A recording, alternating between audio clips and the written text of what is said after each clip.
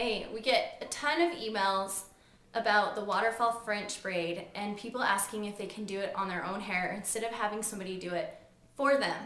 So I'm going to demo the waterfall French braid on my hair. Now granted, you can see my hair is super short and I have it cut A-line, so I have not a ton to work with, but I will show you how you can do it. Let's do it. So I'm just going to start by, I have some bangs. I'm going to grab a little section of bangs.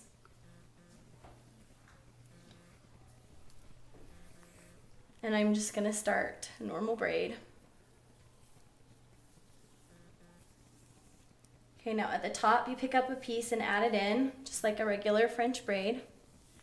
And at the bottom, instead of picking up a piece and adding in, you're just going to drop that piece. And then you're going to pick up from behind that piece and add it in. And at the top, pick up hair and add it in regular. At the bottom, drop that piece, go right behind it, pick up, and you just keep doing that. You can see I can just kind of tug it out of the way and then pick up behind it.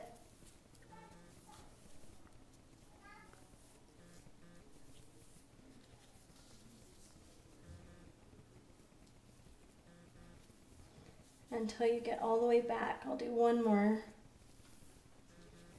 And you of course can go back as far or as little as you want. And then you just secure that with an elastic. And there you have the waterfall French braid, but done on yourself.